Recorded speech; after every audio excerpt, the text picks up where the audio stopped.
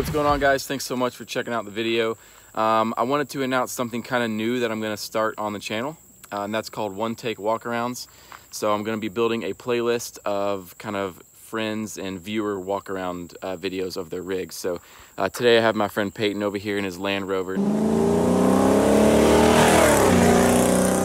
And so we're going to go through the entire rig and the build and everything, and he's going to share with you guys the stuff he's done to it. Real quick, again, what this new series is going to be called is One Take Walkarounds. So the point of this is for me to meet with people, and they can kind of share their rig, and I can film it in a way where it's really, really easy for me to edit. So it's going to be kind of a one take, so one video where, you know, you can show off your rig basically. So it's going to, you know, allow me to make quicker edits and get more video out to you guys. We're gonna go over here and meet Peyton and check out his super sweet rig. All right, guys, so this is my buddy Peyton. We're gonna do this full walk around here. Again, this is going to be a one take, so if there's cars going down, you know, this road, just ignore that. So yeah, man, tell us about this rig. All right, hey everybody. This is my 2003 Land Rover Discovery. I bought it 6 years ago from the original owner in Houston, Texas. It had 83,000 miles on it, and it had never seen dirt or any gravel or anything before. It was a pavement princess and was garage queen. So I bought it with a slipped motor liner, essentially a blown motor, replaced the motor in it, and it's been a great car ever since. Sweet, man. It looks so good. I love the color. Epsom green is the color. Yeah, I don't know if it's picking up super well on camera. Yeah, you can kind of see. Yeah, it looks great. A little scratched up, but it gets used, so that's all right. That's right, man. Well, yeah, let's start at the front. Start at the front. I have an ARB front bumper, a Smitty built winch in there. I have some awesome Amazon knockoff ARB lights, which that's the way to do it sometimes. You know, they're bright enough and they were the right price. Obviously, I have the hijack and my CB antenna. Love it. I love the antenna on the front, dude. It looks good. Factory fogs, or yep, these are factory fog lights, and then these are aftermarket ARB turn signal lights. The hood blackout is just plasti dip. Sweet. Underneath on the axles there, you can see I have the Terra Firma rock armor. Nice. On there, diff guard, which is nice. They're notorious for hitting diffs and hanging low, so yeah, it's a good thing. I have heavy duty Terra Firma tie rod ends and all that panhard and all the good stuff down there. I'm running a 3-inch Old Man MU lift with Old Man MU shocks. You put new coils on recently, right? Yeah, they're actually they're pretty much brand new. I had Terra Firma shocks on there. They lasted for about 3 years and were sagging and just gave a horrible ride. On that, I have 275 70/18 BF Goodrich KO2s. They've been a great tire. These tires have 40,000 miles on them, and I would say they probably have a solid amount of tread. They've seen a lot of dirt roads. Yeah. They've kind of gotten a little chunky here and there, but overall, I've had a great experience. Went through Discount Tire. Can't say enough about Discount Tire. Oh yeah, same. Yep. Moving down the side, we have Rover North rock sliders. So these are just, you know, another cheap brand. They aren't super heavy duty. They aren't going to protect you from that much, but if you do bump into something, they're going to help a little bit. They look good. They're really tucked. Yeah, yeah. Sweet. And it's nice to have a step, because from factory it was beyond flush over there. Let's see. In the back seat, I have a black lab named Phoebe, and she rides back here in her car hammock.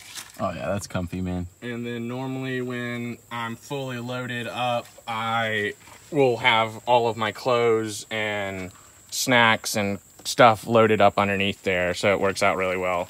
Nice. Let's see, moving towards the back.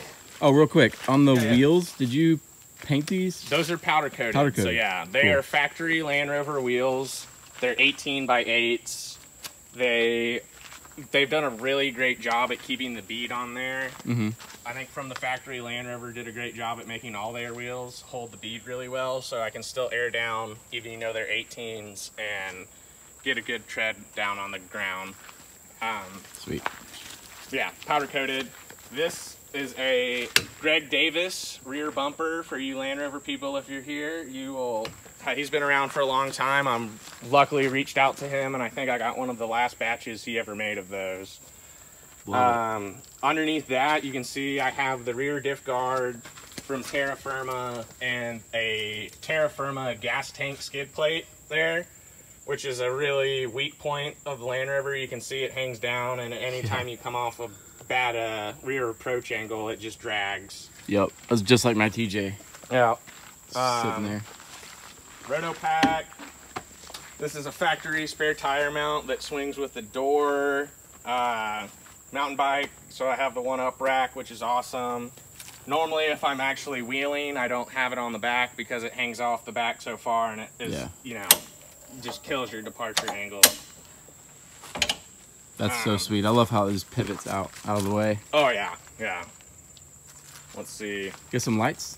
Yep. So these are wired in for my reverse lights. The factory reverse lights were in the bumper, so I had to have some. Okay. Those work out.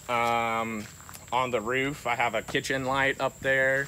Nice. My rooftop tent folds out towards us and creates kind of a little room, which is really nice. Oh, cool. And you can see, speaking of the rooftop tent, I have the Yamaka Skyrise, I think is what it's called. It's a 3-person tent. It's been really great. And then I also have their awning on the side, which has been also really nice.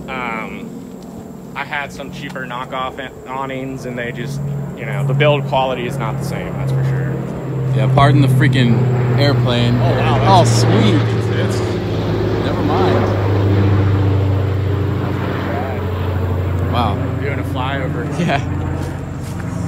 This is a Voyager's roof rack. I actually scored this from a pick and pull junkyard. It was a great deal. So something you guys don't know about Peyton, he literally finds the greatest like Craigslist or Facebook Marketplace deals ever. There is very few things that I have bought new to add on to this vehicle. Some of the stuff like suspension and whatnot, it's, you know, important to get that new, but if I can find it used and at a discount price, I'm all for it. On the side there, you can see I have Max Tracks mounted. They're not Max Tracks, they're nice cheap knockoffs because that's how I roll, and they do the job. That's right, With man. having the winch and having these, I didn't feel the need to get the legit Max Tracks. Yeah. I felt like it was just a little bit too much money, and you could just level your rig even with them. Oh, absolutely, yeah. When I put my tent up and I wanted to level my rig, I use those as well. I can open up the back here. Yeah, let's do it. Check out. This is always like the best part anyway. I love the rear freaking door. It's awesome. So, oh yeah, man. Where to start? Yeah. How about the door? I love the rear swing out, and it, you know, has the spare tire on it. It's convenient. I'm not having to do, you know, nothing that's wrong with the swing out tire, but just a latch and all that. It's nice. It's all one unit. The only thing is that it gets a little heavy, and you have to kind of pick up the door to get it in there. Yeah. Let's see. I guess I'll start with this box here. This is a Smitty built box that I purchased used. Obviously, perfect. It does the job for me. It doesn't rattle around too much. And for the price that I paid, I can't complain. I built a custom little stand to get it up off of the actual floor. And that allowed me to make a nice little spot to hold my folding table. Perfect. Beside my folding table, I have my OZ Trail little, I guess, backpacking chairs, if you call them. They weigh like 5 pounds, so they aren't backpacking chairs, but they fold up and they're really nice and they're convenient. I like how low they sit to the ground. Moving up, I got my pop-up pit. It's nice to have, definitely when, you know, there's no rocks around to build a fire. Let's see. Over here, obviously I have my Yeti cooler.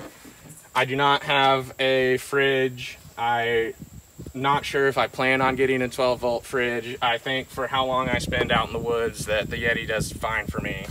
I'm not doing week trips or anything like that, so it doesn't really bother me too much.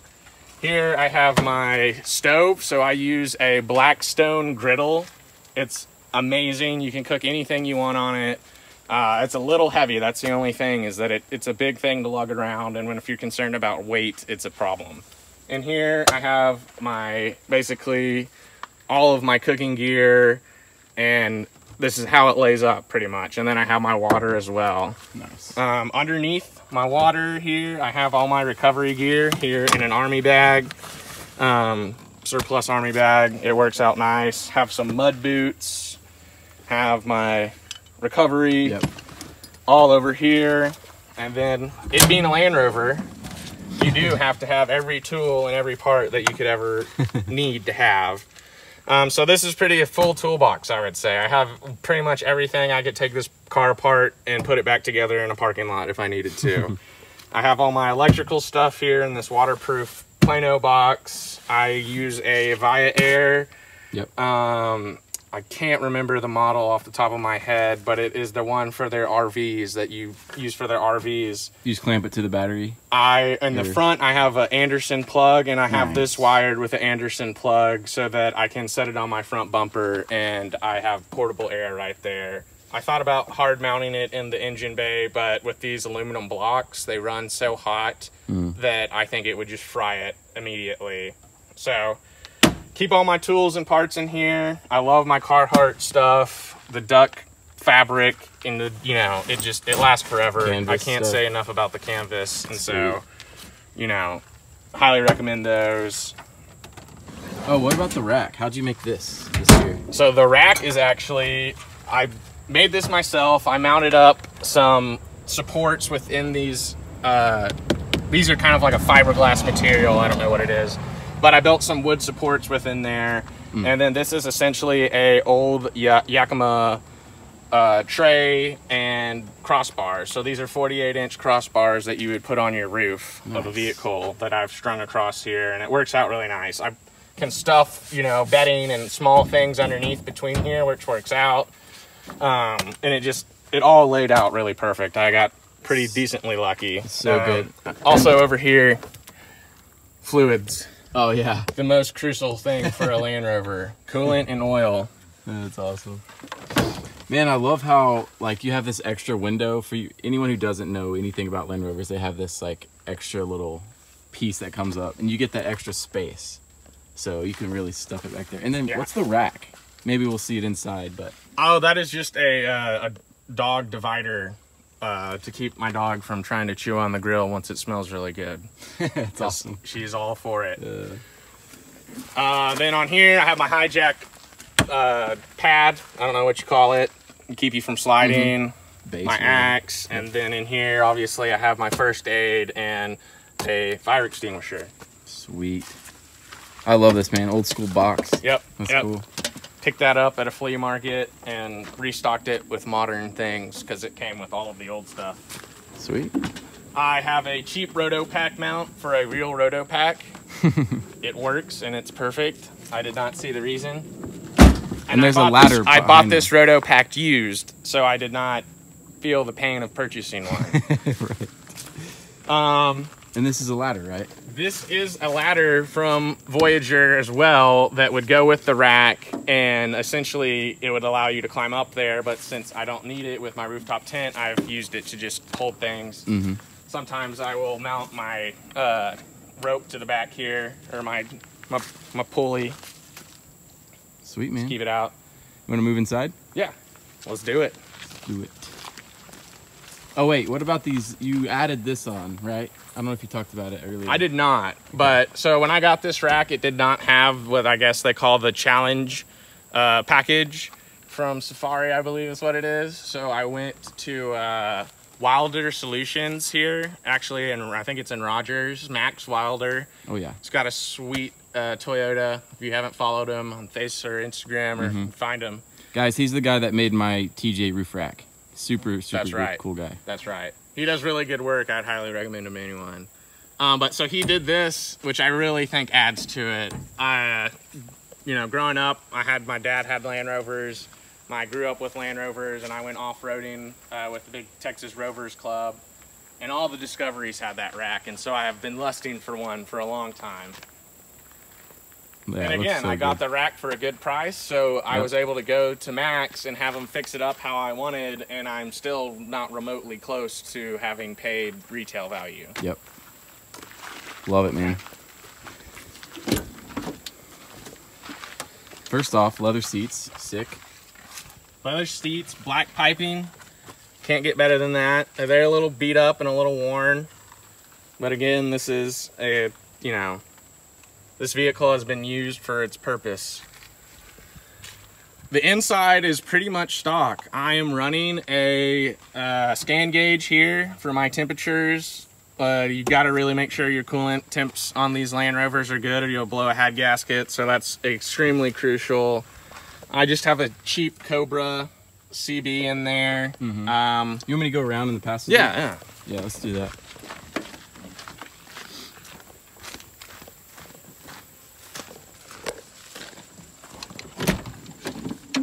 Yeah, this is better. Sweet. So, just a cheap Cobra CB for the trail. If I'm actually trying to use it, I'll use my walkies to get with everybody else. Dash cam, all essential. I think everyone needs dash cam. Up underneath here, you can't see it from that side, but I have a nice level gauge. Oh yeah, there it is. CB just mounts up there. Obviously, you have to have your Overland patches. Yeah. Especially this one right here. That's right. That's the best one right there. That's a pretty snazzy one right there. Something's really cool about these is that they have these map pockets in these Land Rovers. So when you used to use maps instead of an iPad, you could stuff them all in here, That's which awesome. Now it's worked out. I keep a little notebook. I have my Silky saw in case I need to jump out and cut some trees down. I love this. This is my O-Light. So you can see this light does nothing for you. This map light is, you know, essentially worthless. Right. So this O-Light's super nice. It clips on and off. I'm a big fan of O-Lights, if you can't tell. That's sweet. Love it. Up here, I also have just a multi-tool, and then I've used kind of a axe mount to mount up my wireless remote for my winch. I wanted it to be in a place that I knew I wouldn't lose it and that it would be there at a hand's grab if anything needed to happen. Yeah. Besides that, I have a RAM mount holding my extremely old generation iPad. It does the trick, and you know, it works. Yeah. And I have Gaia, I don't know what you want to call it. And I have the premium subscription, and it's amazing. I mean, you can pull up anything you need, and it's right there. And that's the way to go. It's a 64 gig, so I can download the maps onto it, and it has the all-important GPS, so you can obviously track yourself, which you have to find. Older iPads, that's what you have to get if you're looking for one. Besides that, it's stock in here. I mean, yeah, it looks great, man. It's in great shape. It's held up really well. I mean, it's a 2003. It's 17 years old. You can see the original owner wore a lot of lotion. So the steering wheel is shot, and this armrest is shot. But funny. Besides that, let's see. I have this. This is my makeshift hat holder that just does the trick.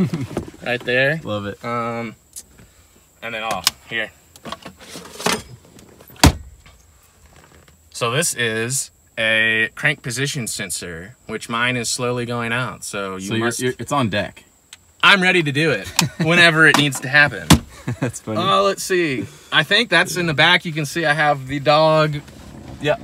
The rack. The dog rack, I guess you could call it that, just to keep her from getting back there.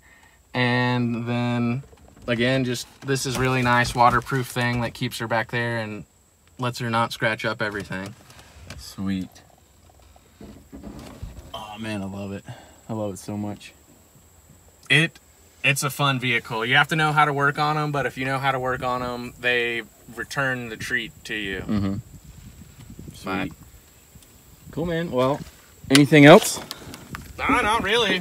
I guess we could open up the hood and check out the engine. Yeah.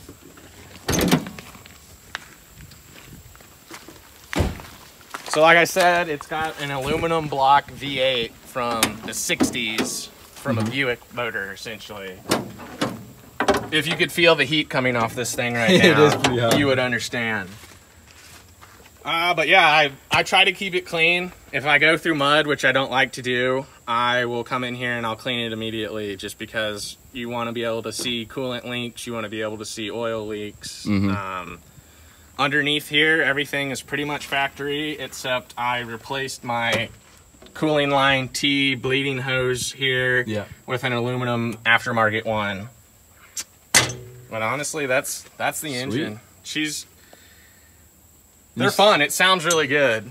That's you have a straight pipe. It is straight piped, pretty much. Sounds no cats. Sounds glorious.